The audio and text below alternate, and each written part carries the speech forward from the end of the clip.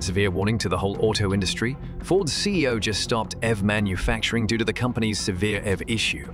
Customers are retaliating against Ford in force, with the majority of them rejecting their EVs outright. Ford is suffering from poor demand and making a significant loss on the sale of its EVs. 92,000 unsold Ford electric vehicles stacked up at dealer lots of manufacturing workers laid off and $4.5 billion lost on EVs in a single year. This will have a profound impact on the whole auto sector and is nothing short of disastrous. But it was all a flip. Now that electric vehicles are losing, CEO Jim Farley has said that Ford would intensify its efforts to provide the kind of inexpensive combustion engine automobiles that the average person enjoys. Why are EV buyers rejecting them so strongly while manufacturers are simultaneously ceasing manufacturing of their flagship models? Ford decided to stop investing in EVs and instead began spending billions on gas-powered vehicles after realizing this. And how has GM's position also altered in response to Ford's decision to entirely stop producing electric vehicles? You may believe you understand what's happening, but you are very ignorant of the scope of this. The F-150 Lightning, which was once considered Ford's premier truck, is going to become extinct. Ford startled everyone when they physically pulled the plug on their electric vehicle. The corporation has revealed via recent pronouncements that the F-150 Lightning manufacturing shift has come to a dramatic stop. Ford offered a litany of justifications when asked why this was occurring, but the underlying issue is poor demand. Ford is now suffering as a result of their decision to rebrand themselves as a luxury automobile manufacturer and forget how to build vehicles that were cheap. How severe is it? Doesn't $4.5 billion sound awful? When one looks closer, the sales numbers are chilling.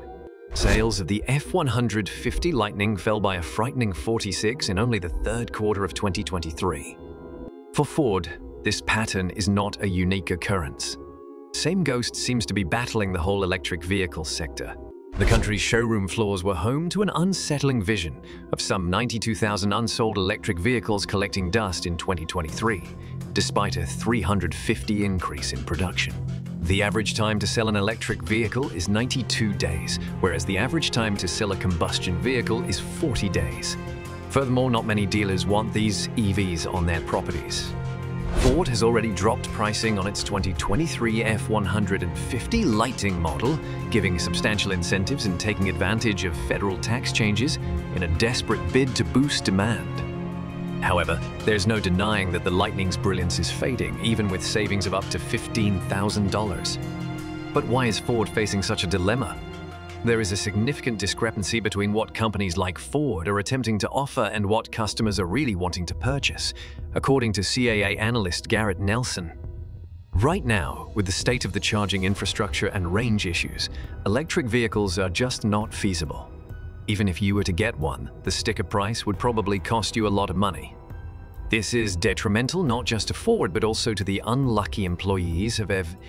Ford has announced significant reductions in employment and layoffs, even though it has let go of about 700 employees who were working on the Lightning. Ford wants to be perceived as a startup and wants everyone to forget about their enormous losses, even if they are selling their EVs at a loss.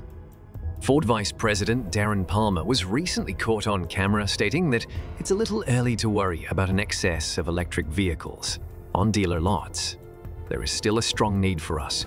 No matter how hard they try to spin it, they just speak for themselves. According to recent sources, Ford is reportedly preparing for a big $4.5 billion loss on its EV business this year, after a hefty $2.1 billion loss on the division last year, as EV sales declined in the second quarter. Three factors are the main causes of this. The first is the high cost of investment. Moving from internal combustion engines highs to electric vehicles requires a substantial investment in R&D, production, infrastructure, and training, much like any other disruptive move. Its intention to build a $3.5 billion battery facility in Michigan demonstrates its commitment to this, even while businesses like Tesla have moved their manufacturing to less expensive locations like China. Ford is an American automaker that also has to provide its employees good salaries. Why wouldn't they too? We have a poor pricing strategy when they are also profiting from government tax benefits. Ford revealed a price drop for its electric F-150 Lightning pickup truck in an effort to gain a bigger market share and stay competitive. Cheaper raw battery materials are the reason for the price reduction. Even if such a decision may pay off in the long run, it may cause short-term financial difficulties. However, it's also important to remember that Ford dealers are losing money on their cars by overpricing them and failing to sell them. Furthermore, I'm not referring about tiny markups. Consider earning $5,000 to $8,000 for each EV sold. More about it in the video's final moments. A firm presence in the electric vehicle sector is essential for long-term viability. When CFO John Lawler noted, when EV businesses expand their skills and market share, they often experience losses. As a traditional car maker, Ford may be taking use of its well-established brand to offset these losses while continuing to innovate. However, I fear they won't be able to endure for very long on brand image alone if they don't sell. Ford has finally acknowledged that there is still a significant market for gas-powered cars despite the move towards electric vehicles. Ford CEO Jim Farley recently spoke on the ongoing argument between gas-powered and electric vehicles. Ford and Albemarle Energy Storage have established a partnership that would provide lithium hydroxide for battery production in order to facilitate the production of 3 million electric vehicles by 2030. This does not imply, however, that the corporation is abandoning its conventional ICE automobiles. Ford Blue, the division devoted to hybrid and internal combustion engine vehicles, has ambitious growth goals. In this speech, Ford Blue President Kumar Gatra announced intentions to boost model production by 160,000 units over the course of the next 10 months. In line with Ford, General Motors has also reiterated its commitment to internal combustion engine cars, while increasing their investments in electric vehicles. GM has said that it would be spending more than $2 billion this year on new SUVs, full-size trucks, and Vate engines. Ford has changed its organizational structure, designating Model E for EVs alone and Ford Blue for ICE and hybrid cars. For GM, Farley pointed out that combustion engines are still crucial to the American market, particularly for bigger cars. Even if electric vehicles are the way of the future, the state of the market today encourages the development and manufacture of gas and diesel cars, since they are still lucrative, especially for trucks and SUVs. Even if EV sales are down, legislators and the general public are strongly divided on the issue of outlawing internal combustion engine cars and requiring a swift switch to electric vehicles. According to Ford officials, internal combustion engines are not extinct. The vice president of Ford USA remarked that propulsion won't be as binary as some had assumed. The variety of propulsion options available between pure ICE and pure BEV is astounding. Ford ranks third in the market for hybrid cars after Toyota and Honda, suggesting that there is still a large demand for these kinds of cars.